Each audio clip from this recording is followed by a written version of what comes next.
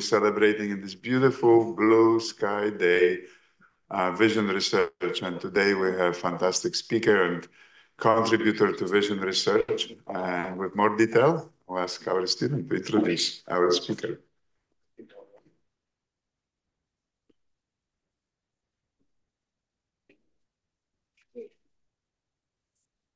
Good morning, everyone. I have the pleasure of introducing our speaker today, Dr. Alan Taylor. He is a dedicated scientist and leader in the fields of ophthalmology, nutrition, and molecular biology, with over 40 years of experience in research, teaching, and scientific diplomacy. He completed his PhD at Rutgers University, studying organic chemistry, and did his postdoctoral work at UC Berkeley studying biochemistry. He currently serves as the director of the Laboratory for Nutrition and Vision Research, where his team investigates the role of nutrition in prolonging vision by preventing or delaying age-related eye diseases, including age-related macular degeneration, or AMD, and cataracts. His laboratories discovered a way to delay macular degeneration for over 100,000 people in a 5-year period, as well as opened up new opportunities for pharmaceutical intervention. He has published over 230 scientific articles and reviews and 2 books.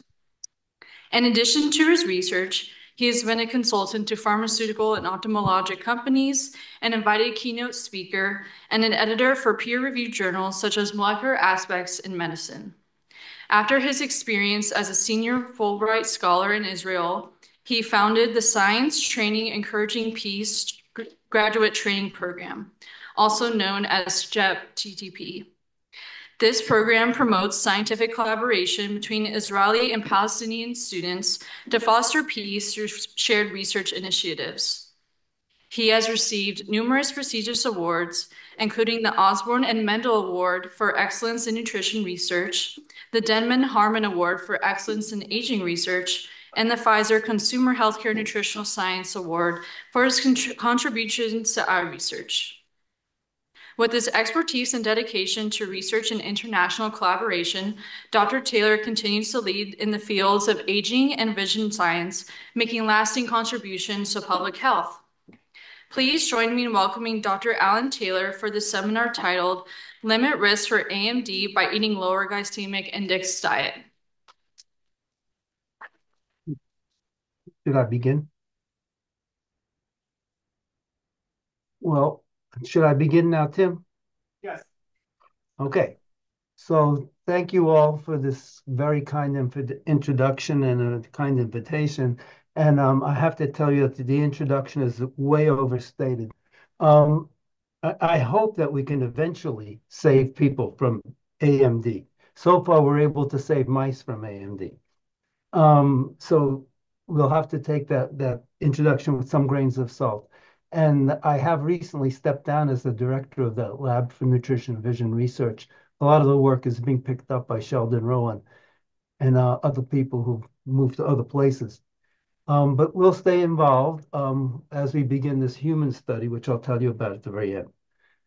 So the people whose names are shown in red here are the major players in the talk that I'll give today. There are lots of other people involved, but I don't have time to acknowledge every person involved. And I do want to thank our supporters, the NIH, USDA, the Tome Memorial Research Foundation, and Macular Degeneration Research Foundation. And the people whose heads are circled in this picture are some of the major contributors. On the upper right, Sheldon, in the middle, Sarah, and to her left, Gemma, and to the left of her, Eloy. These are people who made major contributions and whose work I'll cite today a lot. These are the publications, and I won't go through them now, but since the lecture is being recorded, anybody who goes back can find some of the publications. And what I'll speak about today is mostly published, but about 30% is still unpublished work. So what I hope to cover first, and excuse me if my slides jump around, I'm trying to use a finger pointer. I'll try to define the glycemic index and tell you about our hypothesis. I'll tell you a little bit about mechanisms in terms of defining what is glycation and glycative damage and how that relates to proteostasis compromise. Then I'll go into the human epidemiological data that supports the hypothesis. And then I'll tell you about work from some animal models in which we're trying to pursue the hypothesis and learn more about what's going on in the eyes of these animals with regard to the influence of diet. Then I'll come out of the talk, that part of the talk, and tell you some information about drugs that we've tested. And then I'll talk about, at the very end, the GLOVE, that's the glucose lowering for vision extension, that's the human intervention trial, with which we hope to prove the hypothesis and show that it's really all applicable in humans.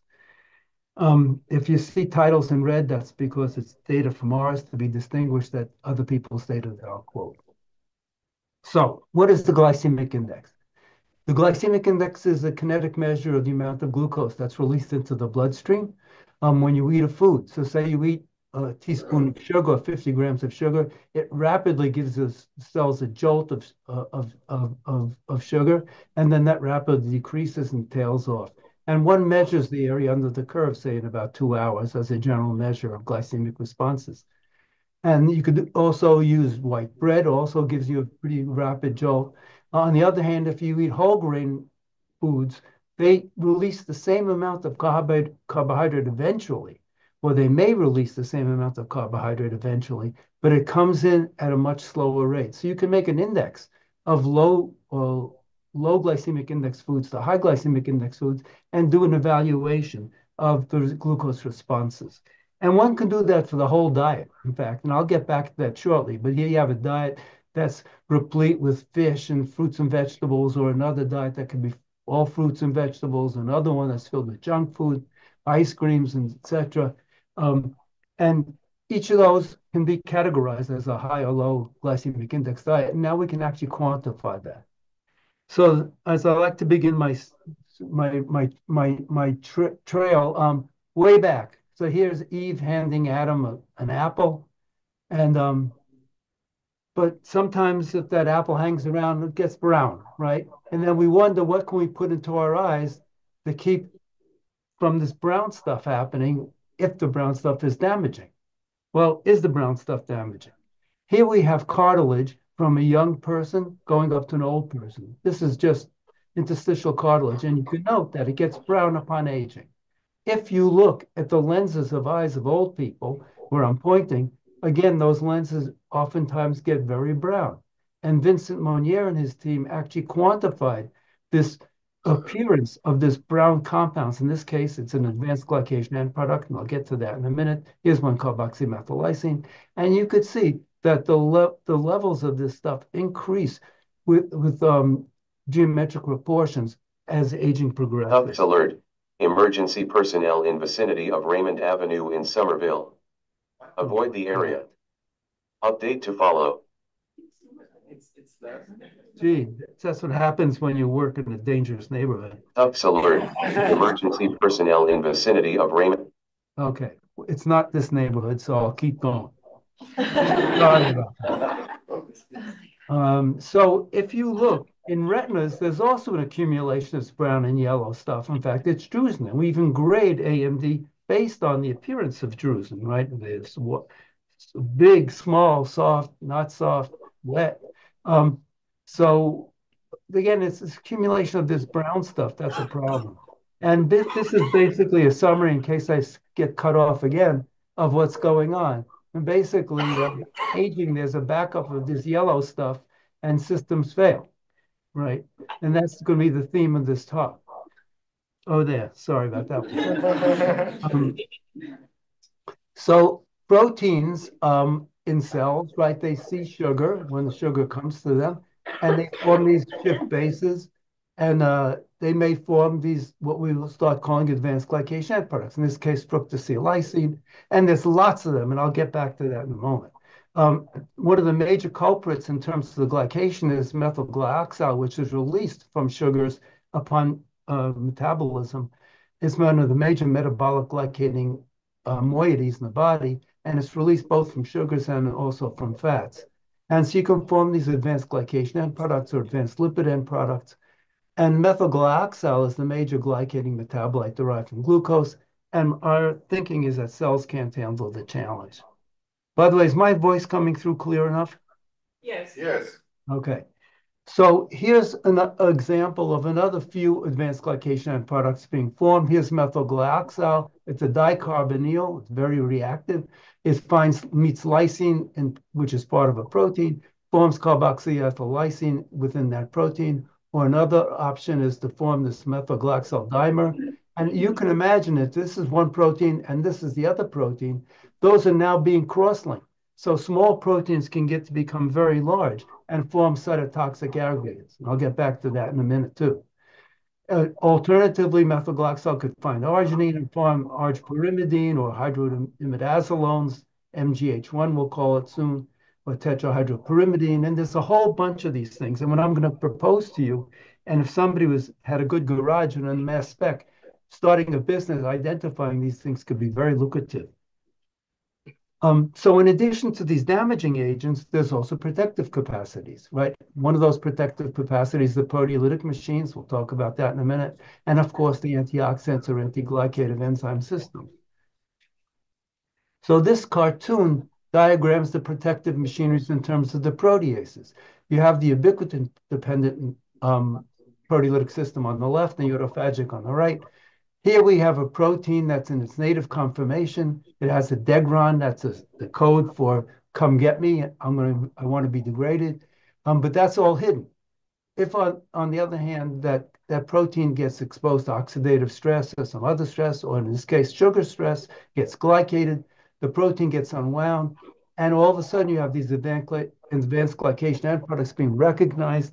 The degron is recognized, it can become ubiquitinated, and once ubiquitinated, in the functioning system, it could flow through the proteasome, that's the protease that degrades ubiquitinated proteins, and it spits out the components of the protein so that they can be recycled.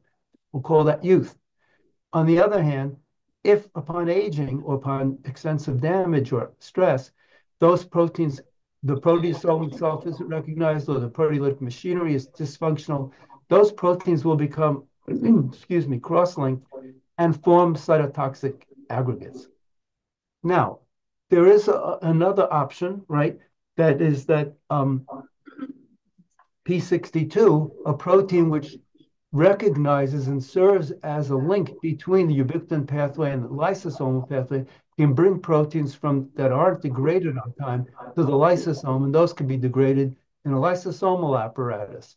But that too can be compromised upon aging or upon glycative stress, again leading to the accumulation of these cytotoxic aggregates. In fact, a lot of times you just see these giant lysosomes accumulating in old stress cells. So this information I'm telling you is consistent with information that's been published over the last couple of decades about rapamycin, which rapamycin is an activator of autophagy. It's an inhibitor of mTOR, it's an activator of autophagy, and it's also been associated with extension of life. So how do I know that any of this is real? And I'm now summarizing many people's years of work in our lab in just a couple of slides. Here we have a young rat. And in that rat, we look for agents, advanced glycation end product, in this case, MGH1, the hydroimidazolone. And you see, when we inject the brain of that rat with the proteasome inhibitor, nothing accumulates. If, on the other hand, we inject the brain of a 24-month-old rat, you do see the accumulation of these advanced glycation end products. So what does that mean? It means that either the proteolytic machinery is failing or there's more rapid accumulation of these advanced glycation end products. But suffice to say that the combination of those two stresses results in the accumulation of these advanced glycation end products in the older rat. Now, if you look in the RPE of an animal that doesn't have P62, that can't bring damaged proteins to the autophagic machinery, you see accumulation in the RPE. You don't see that in the animal that's replete with P62. Now, if we do a trick, we take C. elegans and we expose the C. elegans to methylglyoxal, this glycating agent.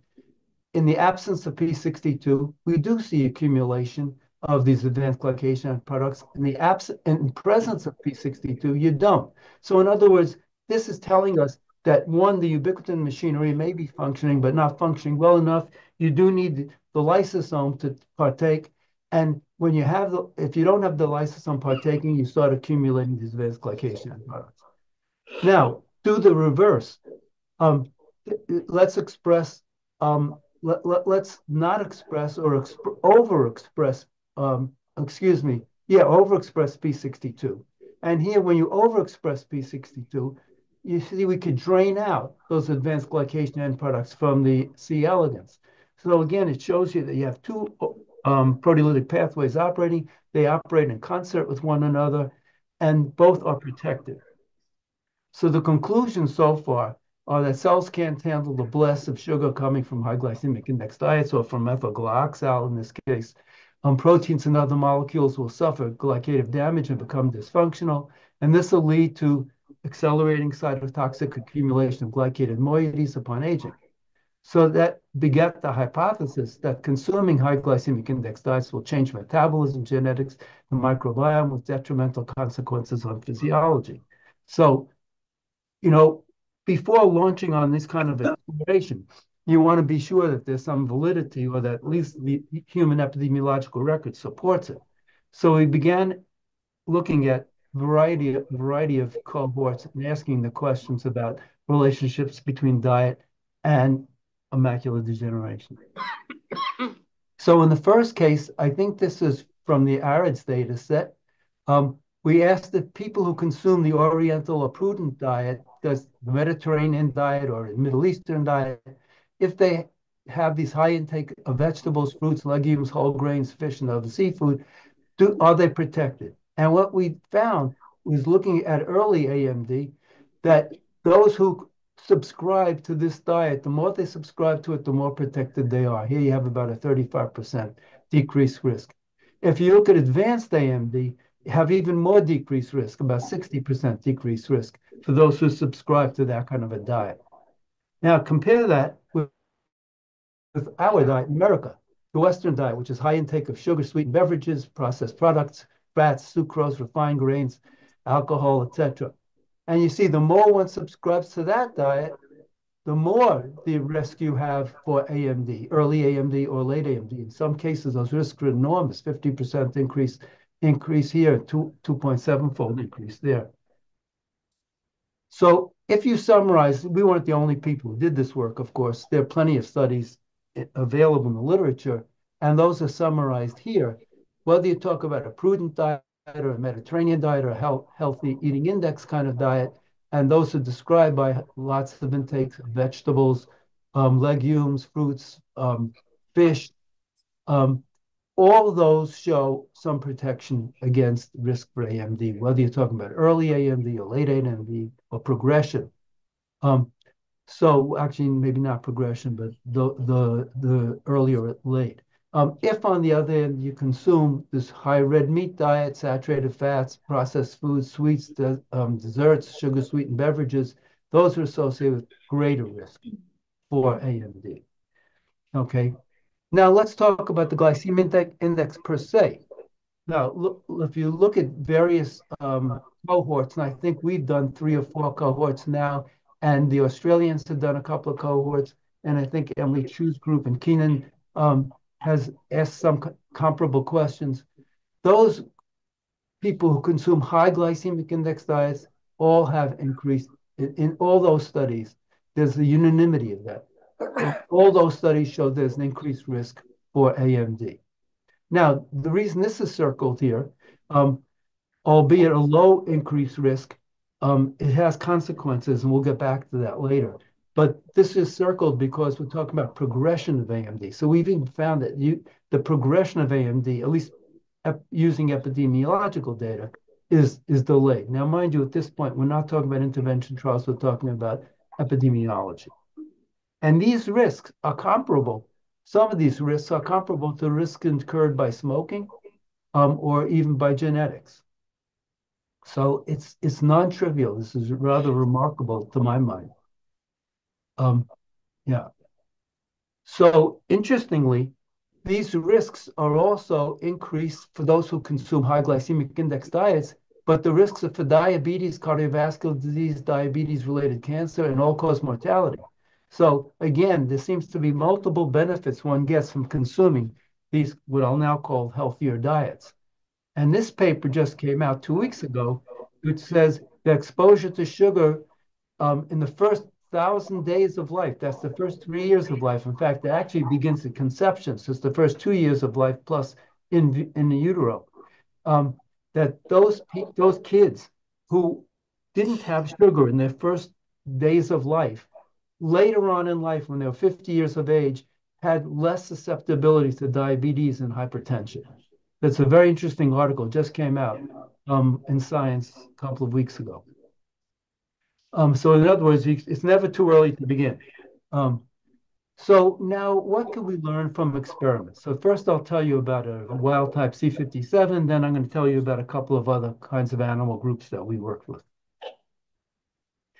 So if you take a mouse and age it to 12 months, let's say about a middle-aged mouse, and then bring it up to 24 months, but at that point you change its diet. From 12 months, you change its diet to either a low glycemic index diet or a high glycemic index diet.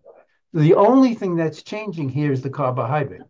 In one case, we're feeding 70% amylose and 30% amylopectin. In the other case, the high glycemic index diet, we're feeding 100% amylopectin, which is a rapidly degraded starch.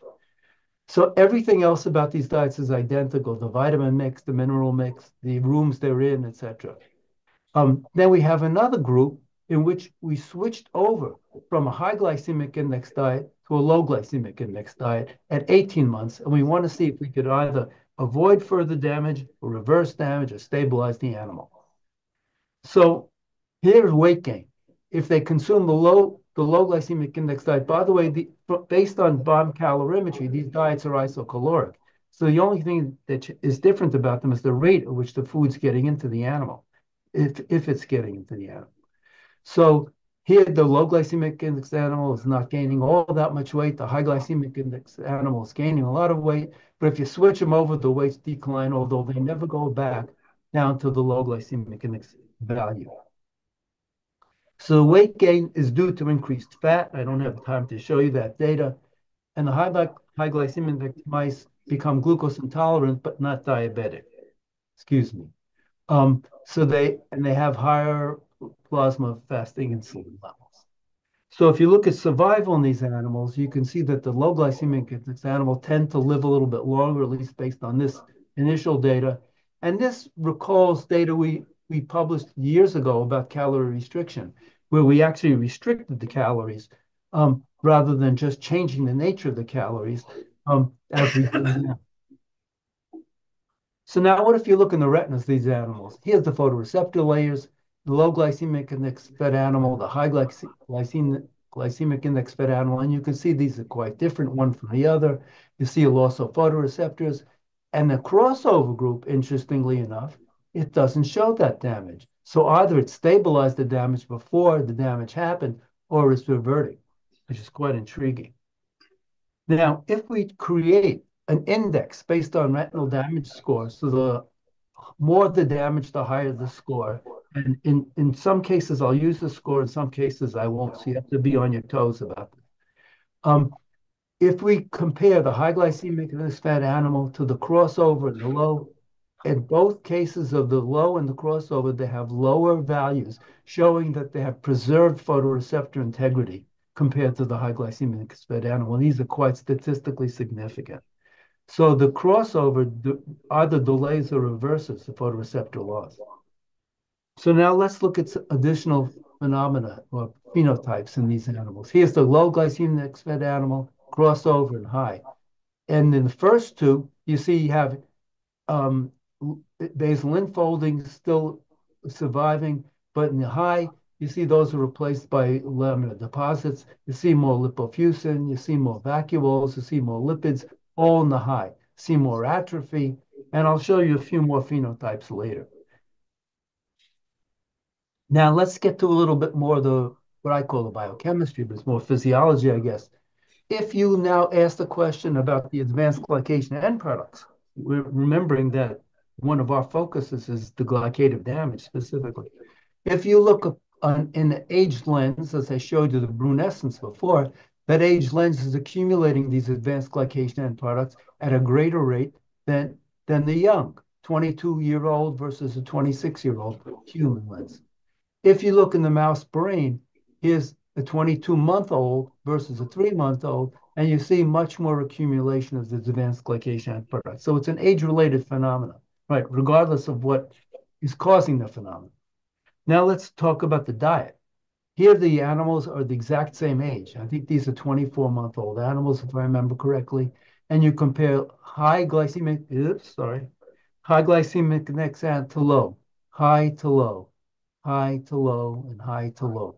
In all cases, whether you're talking about the retina, the liver, the lens, or the brain, in all cases, the high glycemic fed animal has higher levels of the advanced glycation end products. See, it's threefold higher in the retina, going up to 33-fold higher in the brain.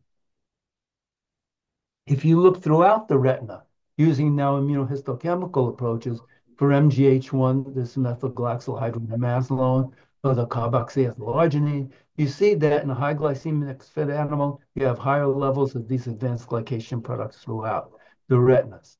And the crossover, on the other hand, is protected. And we see the same thing with advanced lipid end products, and I don't have time to go over that. But a lot of this has been published. Now, if we look at specific advanced glycation end products, call it glucosane or carboxyethylysine or 3-deoxyglucosone. In all cases, the high glycemic index fed animal in the plasmas have higher levels of these glycated proteins. And you can even use this almost like a molecular clock or a molecular clock of damage, assessment of damage. We can plot glucose pain versus the amount of retina damage and see that this increases. As damage increases, the amount of glucose pain increases. And the same thing, by the way, for methylgalactohydrogenamazolone and pentosidine and phenylysine. So we have a lot of these potential biomarkers I'm trying to call to your attention. Now, what about lipids? We anticipated that there'd be a change in metabolism of these animals, and sure enough, we see that's the case, and we'll move toward lipids as I go through this data. Here's C3 carnitine. It's higher in the animals that are not affected by retinal damage. It's lower in the animals that are affected. The reverse of that is true for C22,6 cholesterol esters. Lower in the animals that are not affected, higher in the animals that are affected. And it's interesting because carnitines are inversely related to cholesterol levels. Looking at total cholesterol, LDL or HDL, higher in the high glycemic index fed animal versus the low glycemic index fed animal. And we also see more phosphatidylcholines and less triglycerides in the high glycemic index fed animals. This is in plasma. Now, we also did some transcriptomic analyses and I have very little data. I can't show you very much of that data. Some of it's published, most of it has not been yet. But you can see there are dramatic differences in the high versus the low glycemic index fed animals. There's higher expression of 259 genes, low expression of 138 genes. And you could just look at a couple of those. These are exemplary, ELOVL5 or SREB1. These are all related to long-chain fat production or sterol regulatory element binding, cholesterol and fatty acid biosynthesis, higher in the high glycemic index fed animal, lower in the low glycemic index fed animal. And the reverse is true for the enzymes that are associated with glycolysis. And we also looked at the microbiome. And what I want to call out to you here is the similarity of the microbiome of the crossover animal to the low. And in this case, it's for firmicutes. And in this case, it's unassigned at bacteria unidentified as yet. You could see that the high glycemic fed animal has much higher levels of these than the low or the crossover. So in other words, it shows you how mutable these phenomena are, the microbiota are. So we put together a network analysis, and this was published in Sheldon's paper in PNAS in 2017, and to try to understand what are the big actors here. Here you see 22,6 LPE being linearly related, in fact, to retinal damage. The more of that, the more the retinal damage. Specific microbiota have been identified that seem to be particularly important. And Sheldon's doing a lot of work on that. Yeah. And to my mind, something's very interesting is serotonin. Is the higher the serotonin level, the lower the retinal damage. Again, you just plot these out on the line.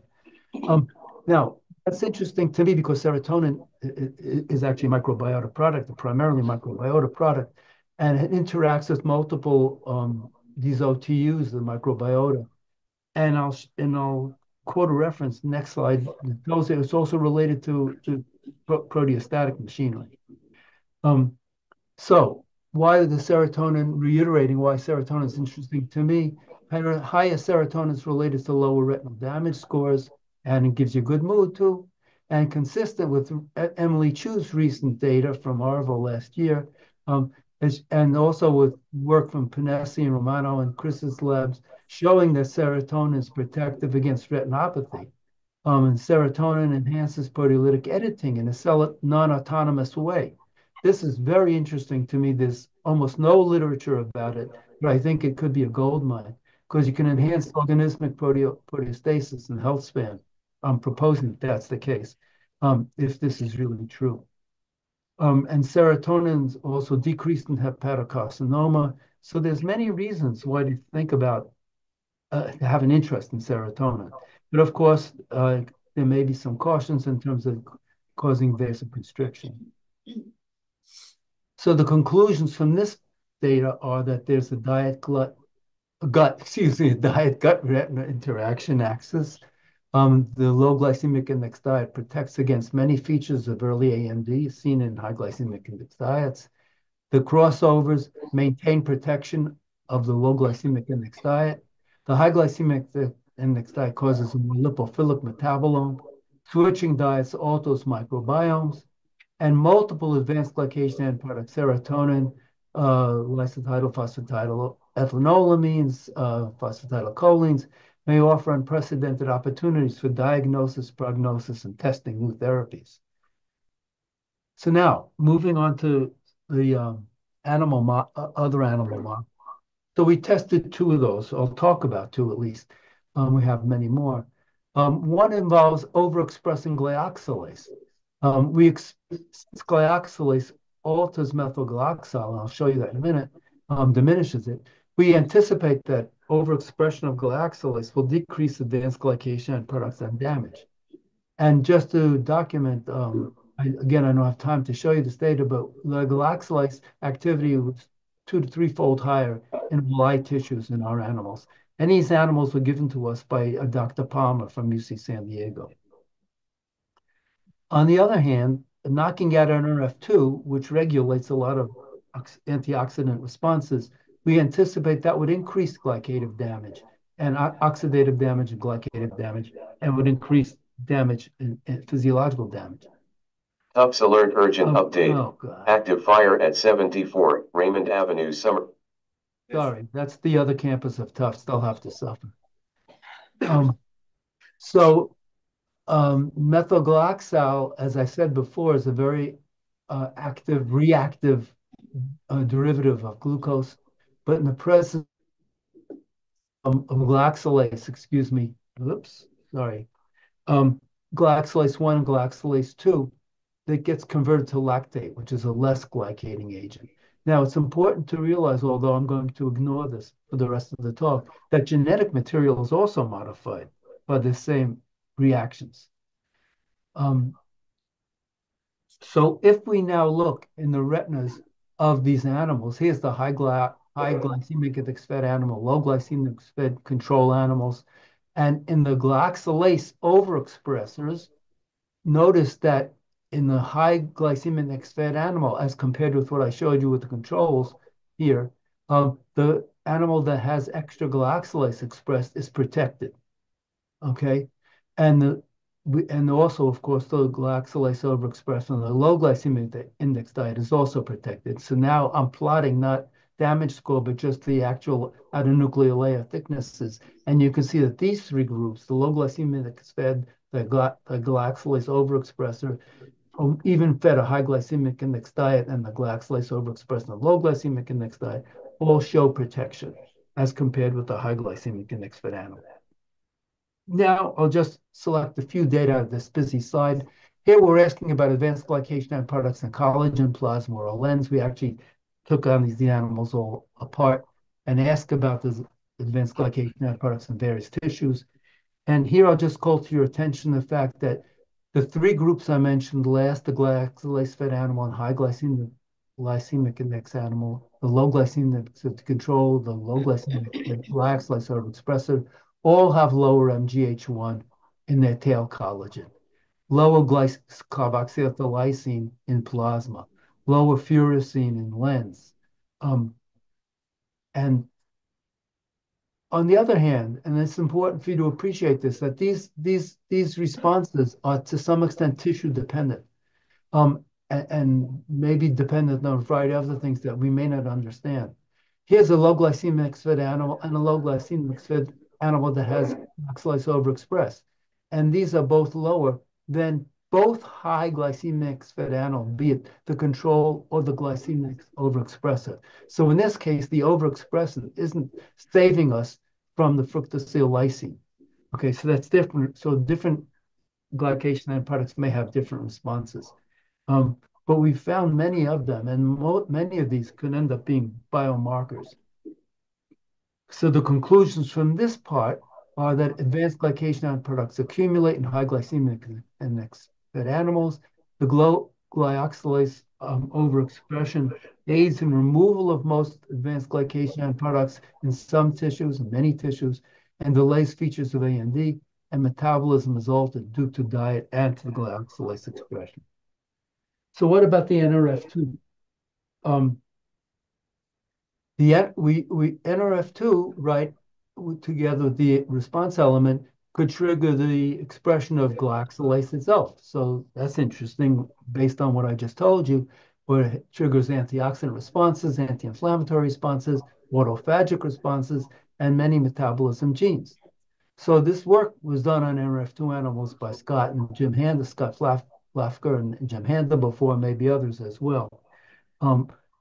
So we use this same model, a comparable model, and I'll point out to you that the weight gain was similar, surprisingly to me, to the weight gain in the high glycemic or low glycemic fed control animals. The NRF2, though, they die at younger ages than the wild type. So all the phenomena I'm going to show you happened 6 months earlier in the NRF2 deprived animal. And here's the retinas of the wild type control on a low glycemic index diet. Here's the NRF2 low glycemic index, it's comparable to that. And the NRF2 high glycemic and knockout high glycemic fed animal doesn't benefit, right? It has less photoreceptors. And if you plot damage here, you have less damage in the wild type fed low glycemic fed animal, more damage, as I've showed you before, in the high glycemic index fed animal control. If you compare that with the NRF2 null animals, you see the same relationship, low glycemic index fed and high glycemic fed. But what you see is the low glycemic index fed null is more comparable to the wild type high. So this happens at much earlier ages, as I said. If you look for other phenomena in these animals, you can see lipofuscin accumulating in the high glycemic fed animal. This is the NRF2s. Swollen mitochondria, basal lamina deposits replacing the infoldings. See hypopigmentation, hyperpigmentation, and even some infiltrating cells. And we can even plot lipofuscin, appearance of lipofuscin versus retinal damage score in these animals too. So again, these animals are a powerful model, I think, for exploring many aspects of AMD or AMD-related features, if you call it that. So they said they have lipid-filled deposits within Brooks membrane, loss of covea capillaris, macrophage infiltration, and increased autofluorescence. Now, what about the advanced glycation end products? If we look at MGH1, pentosidine, and fructosylysine, these are in plasma, you see higher levels of these advanced glycation end products. Now, what am I comparing here? This is just high glycemic index fed versus high glycemic index fed. This is the NRF2 knockout. has higher levels of the advanced glycation end product in this knockout using the same diet versus the wild type. Now here we're comparing only diet, same age animal. In the NRF2 knockout, low versus high, and you see the knockout occurs greater ages-related damage. That means advanced glycation end products. Same thing for fructosylysine. If you look at carboxyethylarginine, you see more accumulating in the high glycemic fed animal, the NRF2 knockout. If you look for glucose pain, again, you see more accumulation in the high glycemic fed animal versus the low glycemic fed animal. Again, we did transcriptomics, and you see these genes upregulated, non-upregulated, and the upregulated in the wild type, you see genes that are upregulated in the wild type that are not upregulated in the NRF2 knockouts, and you see genes that are downregulated in the wild type that are not downregulated in the NRF2. And one of the ones that interests me, of course, is mTOR, because that has to do with the autophagy responses as well. And of course, GSTM shows you that the genotype makes a big difference. You see in the NRF2 knockouts, you just don't see those same kind of responses as we get with the wild type animals. We did a lot of metabolomics on these animals as well. And what you can see here is that be it the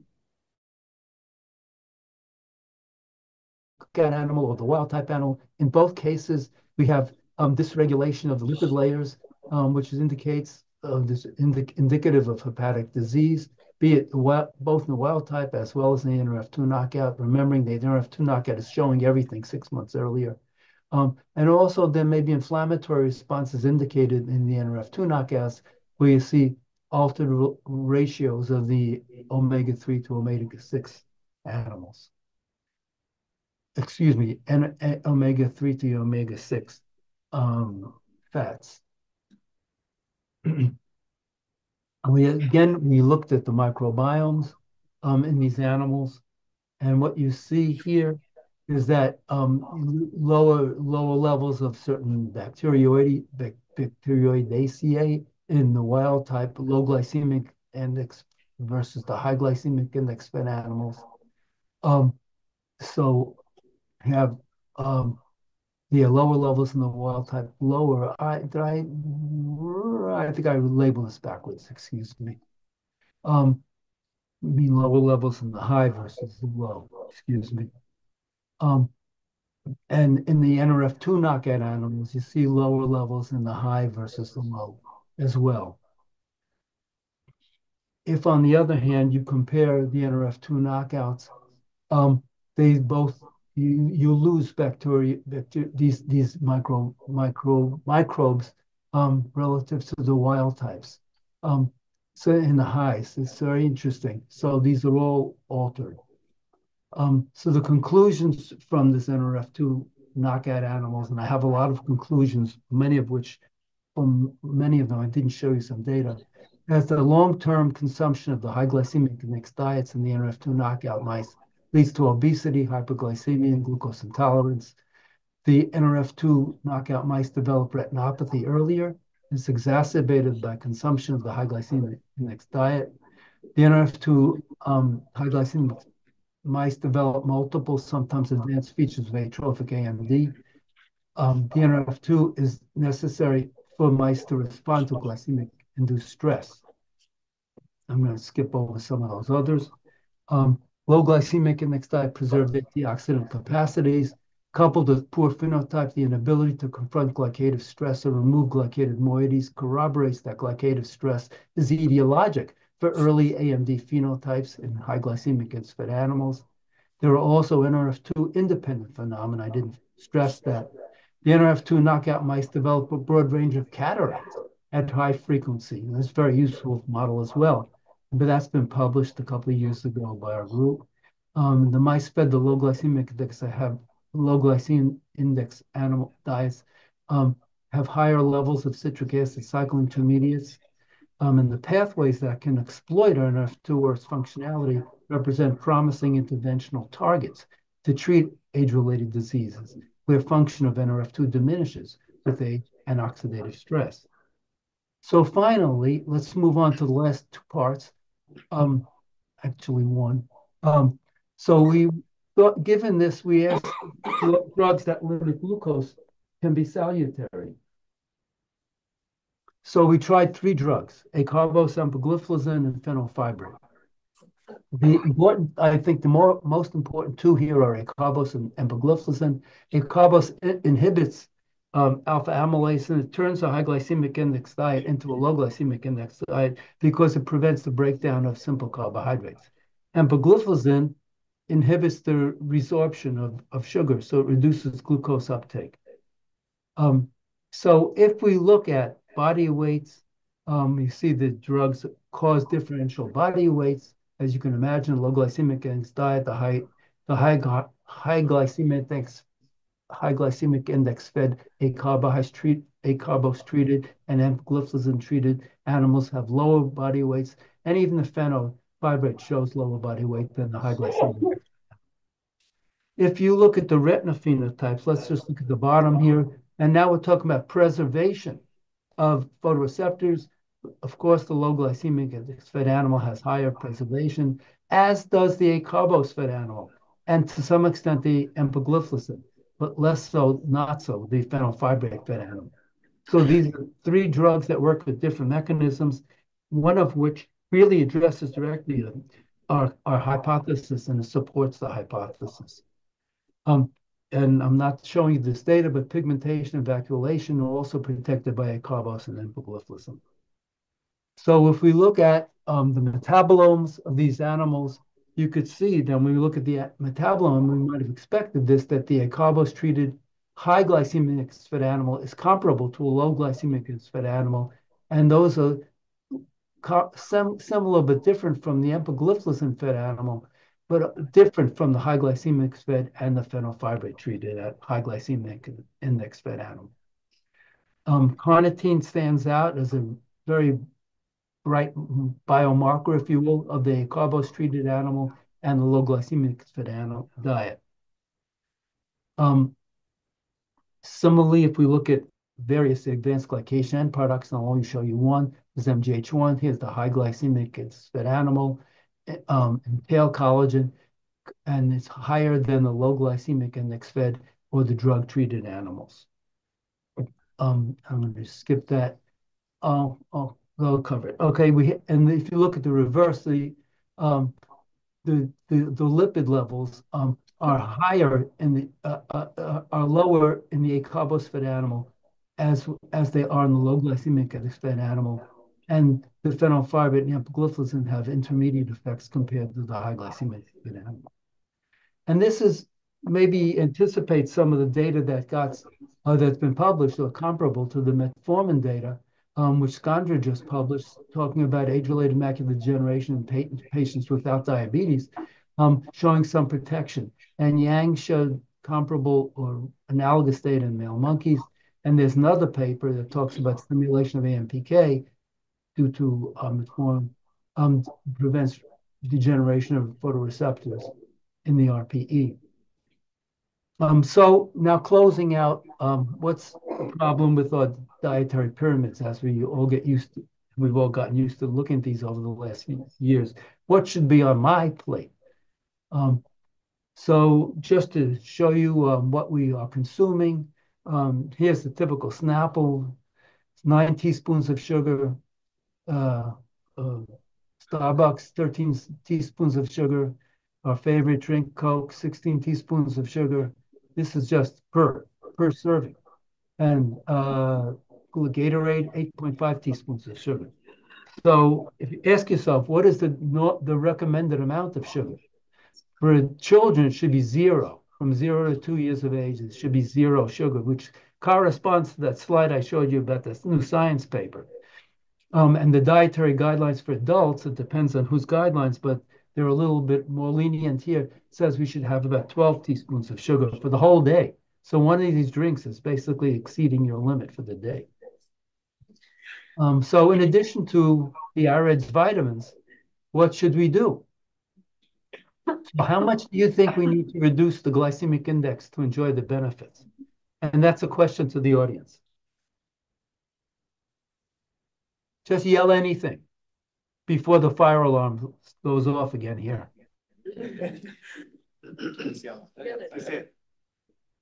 I think swapping pasta from regular to full grain may help a little bit, maybe. Right.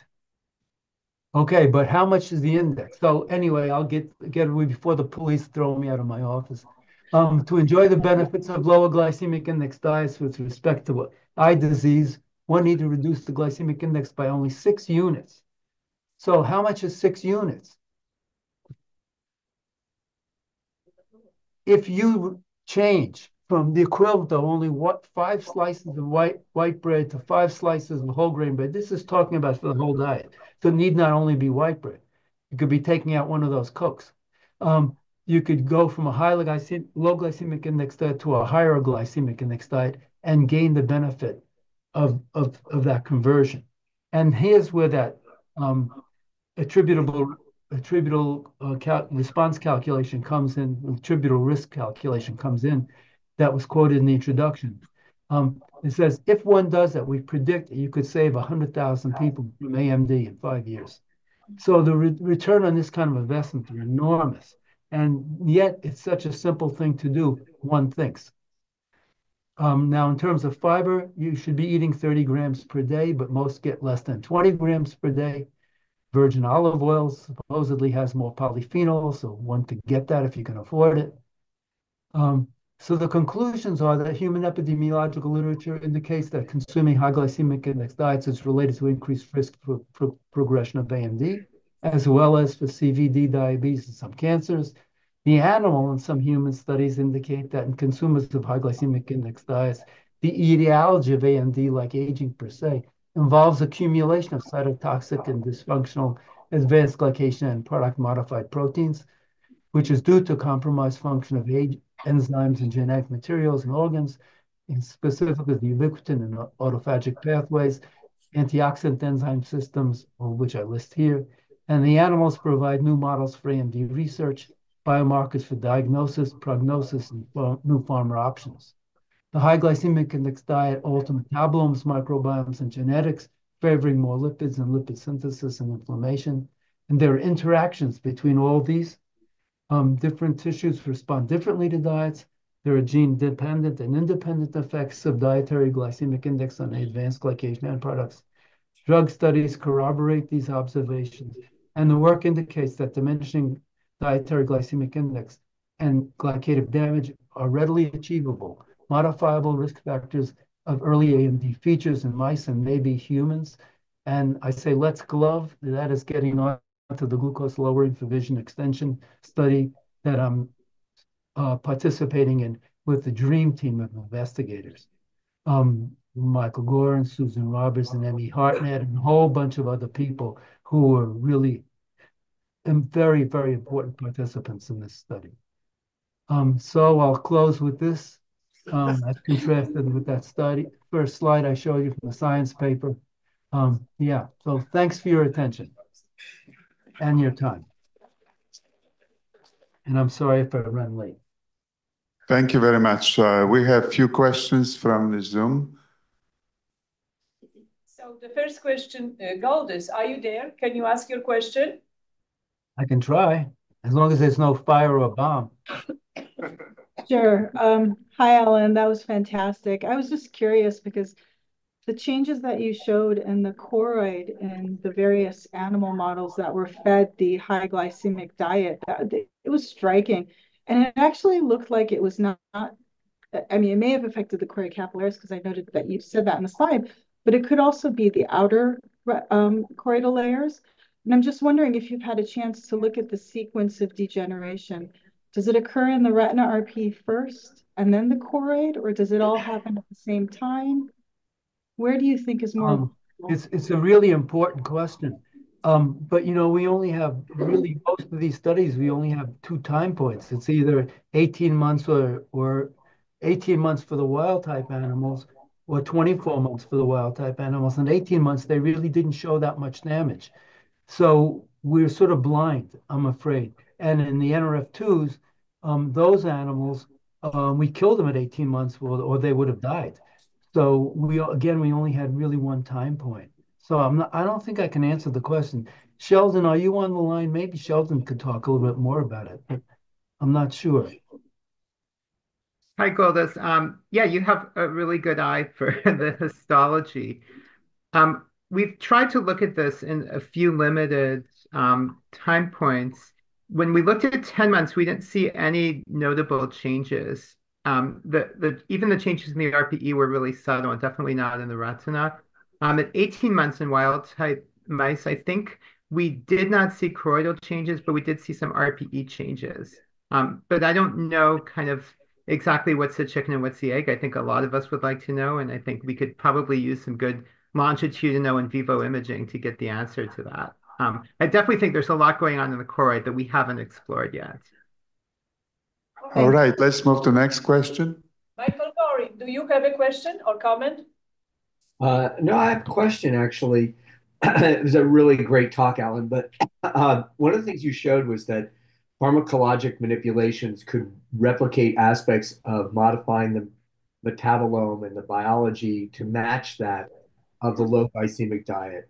And realistically, particularly in an American society, which is much more willing to take pills or supplements or something else rather than modifying the diet, why would you not want to explore a pharmacologic approach um, to essentially replicate a low glycemic diet rather than the real greater challenge of trying to actually get people to adhere to one? Well, as the person who's heading up our glove study, that's not a nice question. Um, but no, but I think of course it's a useful thing to do, and in fact, people are doing it, right? People are trying to use metformin to achieve the same thing, and acarbose is a drug that not a lot of people like because it makes you uncomfortable. Um, so I think it would be a great thing to do. And in fact, I think we should actually go back and explore. There's many, databases now in which might be able to ask the question of whether people who took acarbose, maybe for diabetes or other reasons, in fact, are protected against AMD. Well, it's interesting that carbose, by the way, is more heavily used in China than it is Yeah. in Europe and the United Right. States. So there's probably data from there. Yeah.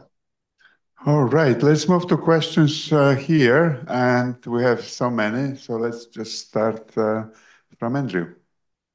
Hi, great. This is Andrew Brown from UC Irvine. Thank you so much. Really enjoyed your talk. Kind of piggybacking off some of the ideas that Dr. Gorin just mentioned.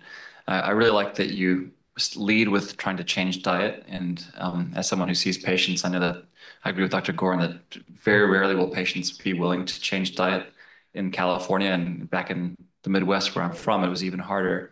So when you provide systemic medications, metformin or acarbose, that's one approach. And now we're in this era of talking about gene therapy. Do you think there are approaches where one could modify the absorption in the intestinal endothelium or epithelium to modify the absorption of really any kind of sugar?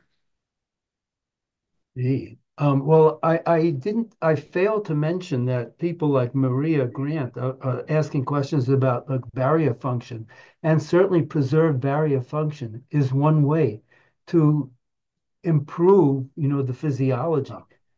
So conditions that can be avoided that compromise barrier function are certainly worth pursuing. Whether or not now maybe one could modify the microbiome in a way to accomplish what you're suggesting. I don't know if you were talking about modifying the genes of the recipient, the person, or the microbiome, but it's plausible that one could utilize or exploit the microbiome to that end. Am I answering your question? I hope I'm answering your question. Yes, thank you.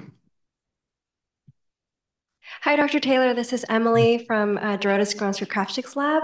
I noticed in the data in mice, on the high glycemic index diet, there was an accumulation of advanced glycation end products in 4 different tissues, which showed a range from 3 to 33-fold accumulation. So I think in the retina it was 3-fold, but in the brain it was up to 33. What do you think accounts for the differences in this wide range of accumulation? Yeah, so I don't know. The honest answer is I don't know, but I'm really curious about it. And I'm even more curious than is implied because I'm so interested in the fact that so many different tissues and different diseases respond similarly to this simple modification. You know, whether it's diabetes, cardiovascular disease, or various cancers, if that's true. And all that's, supported by human data.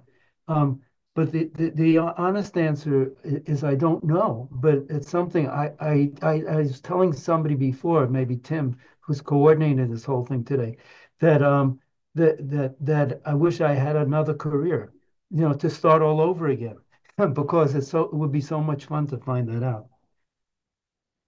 Thank you. Hi, Dr. Taylor. Wonderful presentation. This is Derek from Chris's lab. And I just had a question about the crossover diet. I was really impressed by how much of a difference the late crossover diet made after you introduced that kind of first 1,000 days study in humans. I was just curious, does that just come down to behavior changes are very difficult, or is there any other kind of explanation that you might have on mind? Well, I'm sorry, I don't understand the question. Certainly, as you just heard from the questions to people before you, behavior change is difficult to do, and that's exactly what the glove study we're doing now is to see if we can convince people to change their diet. That is, people who already know they have some indications of AMD. So we're trying to figure that out in an American cohort. In fact, an American cohort in LA. But did I miss your question?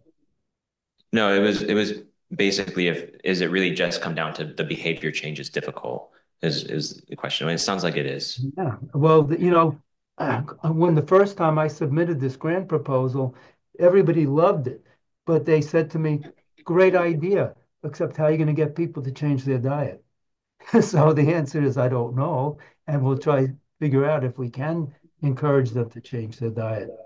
Um, I mean, if it was me, I would. I don't know the answer. Okay, we have another question from the Zoom. Hiren, are you there? I am. Hiren. Hi, yeah. My name is Hiren.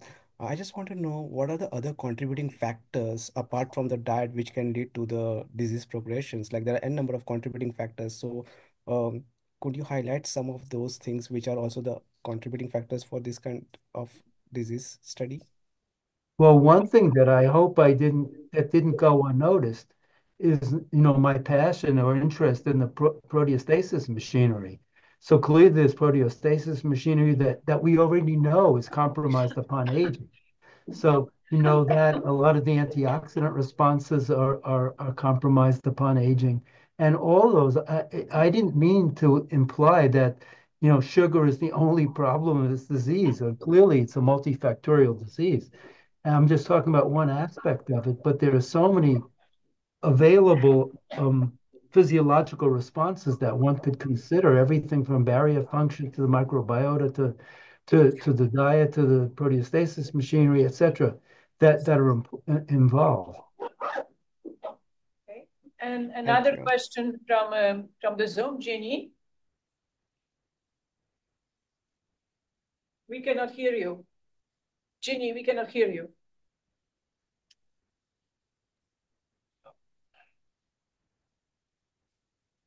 Okay. So until you solve your problem, your question. Hi, Dr. Taylor. This is Jashong from Dr. Richard's lab. It's great work that we know that ubiquitin-dependent proteolysis is limited in aged mice. Another theory for aging is altered epigenetic profiling, for example, increased methylation. So I'm very curious if you look at epigenetic recognitions for the genes that are associated with ubiquitin-dependent proteolysis. I think it's a great idea, and I tried to stress that in that one slide where I talked about glycative damage to proteins, but it noted that it's also damaging genetic materials. And I hope so. I have not done that, and I actually did a literature search on that, and there's not that much on it. So I think it's a golden opportunity for somebody. Hi, Dr. Taylor. This is Vladimir Kefalov here in the audience at UC Irvine. Thank you for the great talk. Mark Penesi published a paper a few years ago showing that ketogenic and low protein diet can be protective in mice models of retinitis pigmentosa. So can you comment on whether the mechanism of protection in those mice, how it is related to your studies with low and high glucose? And more broadly speaking, do you think that the metabolic modulation of AMD is similar or different from possible metabolic modulation in inherited retinal diseases? So the answer is both yes and no. Um, and the yes part is, I think, with a ketogenic diet, right? To the extent to which you're diminishing sugar burdens, then you might sustain less sugar-based damage. Now, that's not to say you don't incur more lipid-based damage. So one would have to know more about like the metabolome in those animals to make a really clear, intelligent response to your question. But theoretically, one could diminish the sugar-based damage. Now, the other part of your question, I just forgot what it was. Whether metabolic modulation of Oh yeah, is of course. So of course, metabolic modulation is going to be important. Now, how that metabolism, but the metabolic alteration could be different in different people in different situations, right? So I mean, it's never independent. We're never independent of the metabolism, but the metabolism may be altered in so many different ways, and depending on whose ApoE mutation you have or you don't have or how your diet even epigenetically changed your responses. So I think it's an important question, probably very complicated to answer. Thank you. Hi, I'm a researcher at Dr. Palchowski's lab. And I had a question on some reading I've done in the past about the two bacteria lines that were studied on mice that are related to GI issues, Firmicutes and Bacteroidetes. Is there any study relating on how like regulation of the two bacteria strains in the gut can relate to the eye? So yes, there is. And in fact, we've done a good bit of work to pursue that. And now I'm going to turn this over to Sheldon. If you could put Sheldon on, he's much better at this. He's really the expert on this. Yeah. Hi, thanks for the. Could you put Sheldon on? Oh, there we go. I'm on. It's a really interesting question. I think it's just important to realize within each of those phyla, there are like tons of taxa. So it's hard to kind of like summarize like all of the bacteria within those phyla having similar effects together. I think what the human studies and the mouse studies have shown is that there probably are some taxa, and some of them are members of Firmicutes, and some of them are members of Bacteroidetes that contribute. The idea that the ratio of the two is a factor in obesity, I think, has been disproven. So it just comes down to kind of understanding like what the different taxa are, and each microbiome is a little distinct. So it's a more complicated question than the one you're asking, but I think like there are clear associations within both of those phyla. Thank you. Thank you for that really interesting talk. My name is Zach. I'm also from the Palchowski lab. And I was kind of curious if anyone's done work with like gnotobiotic mice, where the microbiome is very limited or completely eliminated, and whether you've compared like a low glycemic index versus high glycemic index diet in those animals to kind of parse out the contributions of microbiota. Okay, Sheldon, go for it. This is your chance. Actually, Dimitris Skandra would be the right person to answer that one. It's really hard to feed mice those kinds of diets for a long term in a gnotobiotic condition. So we haven't gone on to even think about trying those.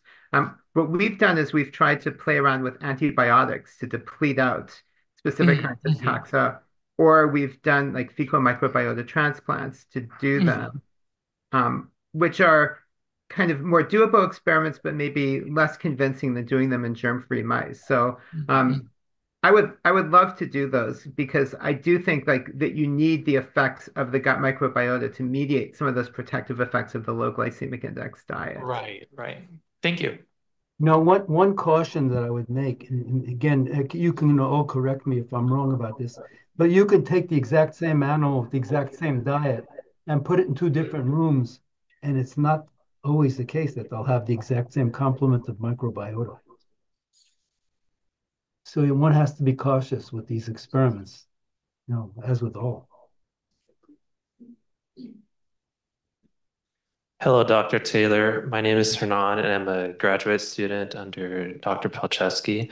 My question was, how would the risk of AMD be affected for people who consume a high glycemic diet as part of their lifestyle, either because they are a high-performance athlete or their job requires heavy lifting or strenuous exercise? Wow.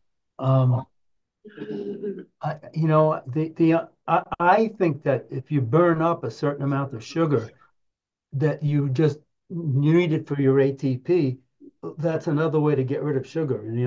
So I'm guessing now. The honest answer is I don't know, but I'm just gonna wave my hands here a little bit and say that I think if you're really burning a lot of the energy quickly and you're not going into a lipid profile and all the other things that are adverse effectors of physiology, then I think you'd be somewhat protected, more protected than if you just were a couch potato.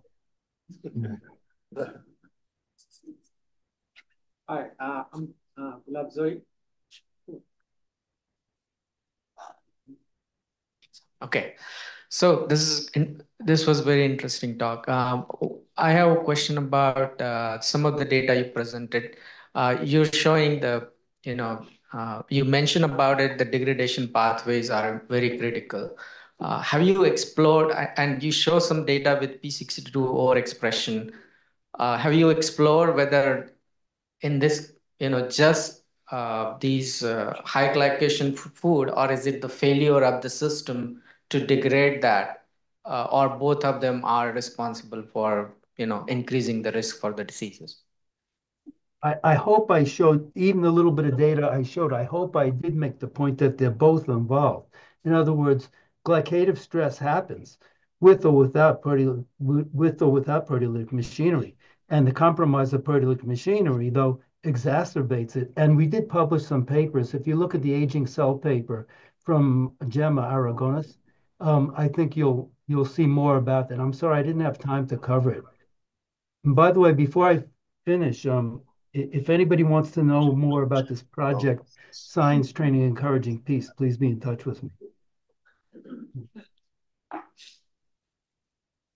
Other Okay, questions? we have one question from Zoom again, Matthew.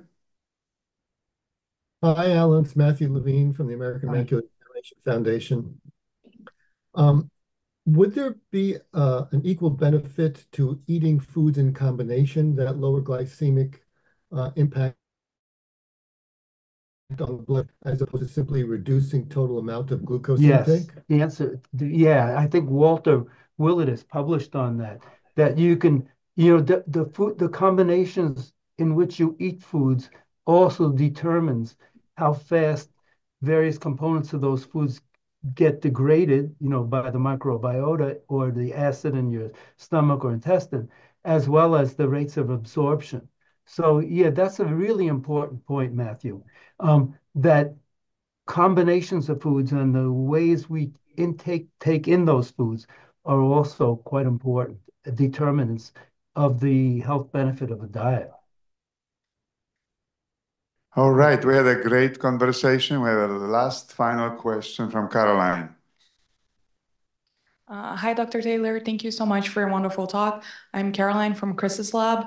So my question pertains because there was earlier work published in Nature Metabolism showcasing the photoreceptor outer segment promotes insulin production in the eye. So I'm curious to see in your transcriptomic profile data if you're able to see the correlation between glycative stress and advanced glycation end products effects on retinal degeneration per se, or also this overwhelming effect on the high glucose in the eye itself by causing defects in photoreceptor outer segment, and this overall contributing to the whole system collapsing and generating this retinal degeneration. They ultimately may be in AMD patients as well. I think it's several questions. I can answer the last one more clearly, I think, and that is that for sure, the difference in the dietary glycemia, or the rate at which you deliver the sugar, or the rate at which you deliver methylgalactol, the metabolite of sugar, certainly affects the photoreceptor integrity. Now, is it affecting the photoreceptor per se, like something specific within the photoreceptor, something we should probably look at more carefully. In terms of the transcriptomic data we did, I think, is mostly kidney. And Sheldon, do we do more than, I think we did more kidney and liver. I don't think we have transcriptomic data from the eyes, right? Yeah, we did the retinas, and that was the kind of thing that we were expecting to see. We didn't see any clear signature of insulin signaling in the retinas, but we did see a lot of involvement of oxidative damage pathways and inflammatory pathways in there. All right. Thank you, Dr. Tyler, for the wonderful presentation and the discussion today. And let's join me in thanking for this today event. Thank you very much. Thank you for your time.